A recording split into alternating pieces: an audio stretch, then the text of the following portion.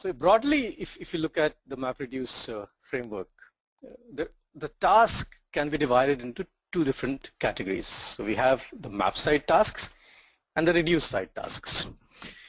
What is included in the map side tasks is the record readers along with the input split and those things. Then you have the mapper, the combiner, the partitioner, and broadly classifying on the reduce side, you will see the shuffle, sort, reducer, and the output format. Okay, now let's understand these things a little bit in detail. I'm sure it's for some of you it's just a repetition of your past stuff, but just to put the context here, I'm going to explain a little bit about these. So record reader. So this is stuff which is responsible for reading from the input split, and what actually the record reader reads is the bytes, and is responsible for dividing those bytes along records, and that's the input which the mapper gets.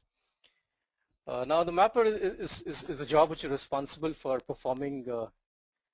What you do in the mapper is you pass the data, you filter the data, and an output from the map is key and the value pairs. Okay. Now these key and the value pairs are not very arbitrary. Okay, they're very much dependent on the kind of problem you're trying to solve. Okay, and as you will see in the design patterns that I discuss over the next couple of weeks or 3 weeks, you will see that manipulating these key values, by manipulating these different patterns emerge, and it's important to understand these things in slightly deeper ways. Then we have the combiner, and combiner. So this is something which is important aspect of a lot of design patterns. So in some cases the combiner might not be very useful, but there are other cases where this can be very useful. So patterns or problems where you have a lot of data being transferred across the network from the mapper side to the reducer side, you should definitely have a look at using the combiner if the problem is such that you can use it over there. You can get benefits out of some combiners, but there will be cases where combiner might not be useful, and we'll see in which cases it's useful and in other cases where it's not useful. Then the partitioner.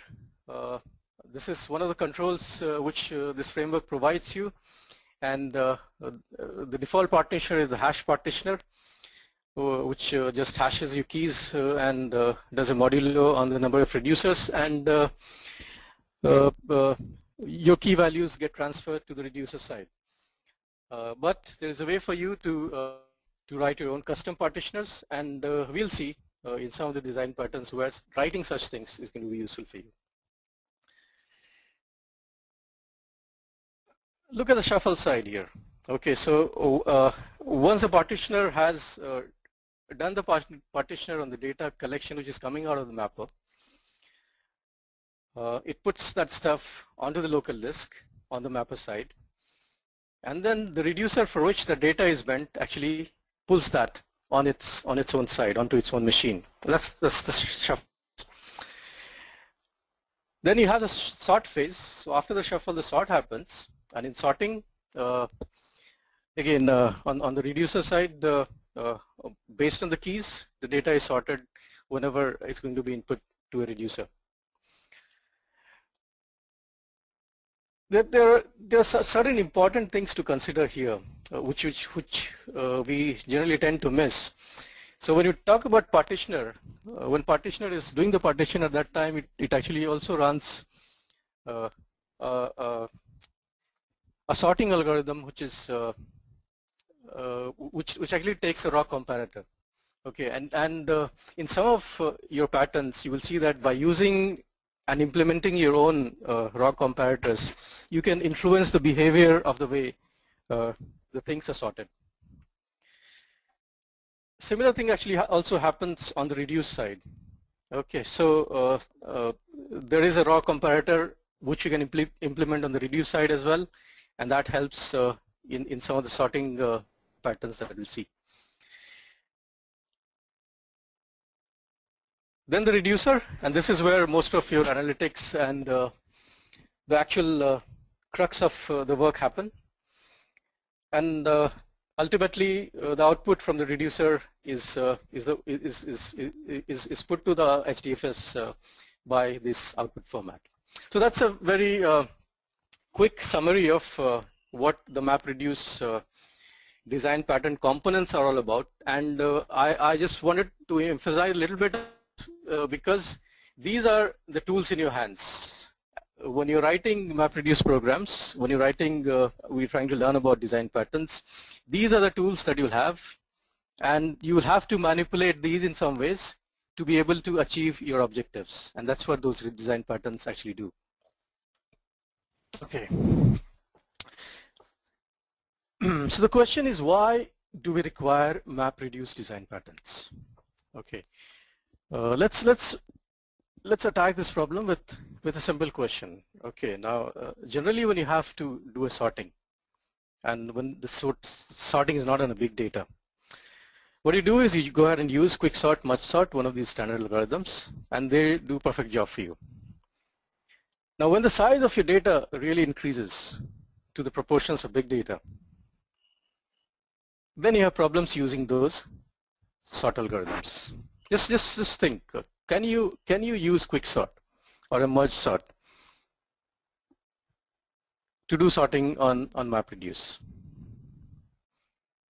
It's maybe we can try to do some things on this, but you will immediately start hitting some roadblocks, and the first one you will find that this is MapReduce is not an iterative framework. Okay, but the thing is we can still implement iterative algorithms on this framework, but by default it's not an iterative framework. There is a mapper on one side, you have the reducer on the other side, and that's it. I mean, the inputs come into the mapper, reducer writes to the output, and your job is complete. So you don't really have an iterative framework here, and all those algorithms we were talking about, quicksort, muchsort, they require some iterative framework. Okay, so the framework, as you see, is putting restrictions. So there are constraints as far as the framework is concerned. You cannot go beyond what is provided by those frameworks. You have to work within the limitations of that. Okay, let's see what these constraints are. So there are rigidly defined stages that must work together in specific ways. So when we saw all those tasks which happen in the map stages and the reduce stages, you could understand that there's a rigid way of operation of this framework. But still, as I said, many algorithms can be recast to this framework, and then you can solve your problems at scale. Okay, and that's one of the places where MapReduce patterns will come in. Other constraint is the synchronization which happens only at a single opportunity here, right? If you look at this whole job, the opportunity for doing a cluster-wise synchronization is happening only at one stage, and that is during the shuffle and sort stage. Otherwise, your mappers, reducers, any of the other processes that you have inside there, they actually work independent of each other. If you think deeply, then these are constraints. These are constraints, and that actually ends up being that ends up telling you that the programmer has very little control over many aspects of the execution. You don't have much of a control as to where a mapper or a reducer runs, when a mapper or a reducer begins or finishes, which input key value pairs are processed by a specific mapper, which intermediate key value pairs are processed by a specific reducer. Constraints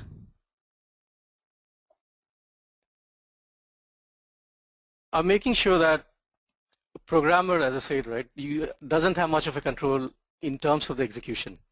So they have to work within those constraints. But it does provide you a lot of techniques, a lot of ways of getting around these and solving really complex problems using whatever it provides. So let's see what it provides. So the ability to complex data structures as key and value. Okay, and we'll see in some of the examples of the design patterns how just by way of creating complex data structures, you can solve problems which would have looked like unsolvable without having those complex data structures. Other things which it provides is user-specified initialization and termination code at the start and the end of MapReduce jobs. Ability to preserve a state in mappers and reducers across multiple input or intermediate keys. These two are important things. There are times, and we'll see one of the examples in this lecture itself, where you want to have some data structures which needs to be preserved across calls to mappers and reducers on different inputs. So this facility helps in some of the design patterns that you'll see. Ability to control sort order of intermediate keys. Now this is something which you get by the raw comparator talking about earlier, and this is very important in cases where you want to do secondary sorts or you want to do a join on the reduce side. This facility comes into picture at that point. Ability to control the partitioning of the key space, and this is also pretty important. By writing your own partitioners, you control the working of a few of these patterns.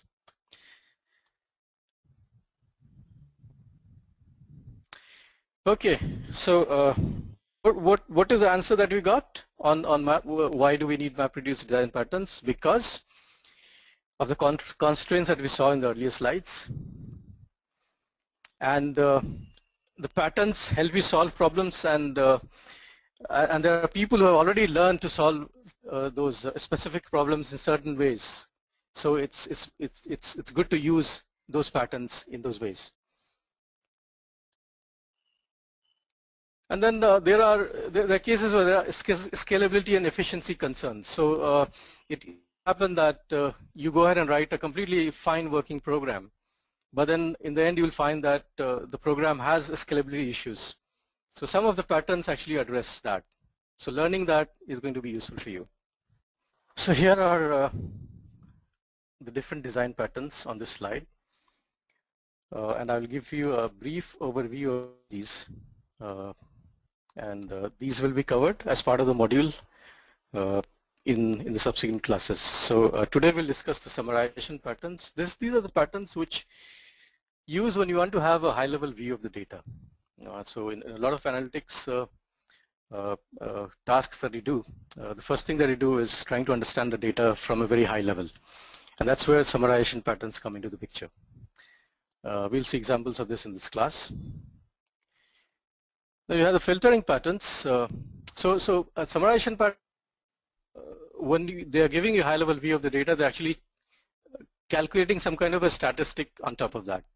Okay, what you ultimately get out of it is slightly different data than you had originally. Then you have filtering patterns. By the name, it does say something. So in filtering patterns, the idea is to filter a subset of the bigger data set and something which is more interesting. You filter those things out and perform further analytics on those things. Filtering patterns, which we'll talk about tomorrow, is going to be about that. Data organization patterns.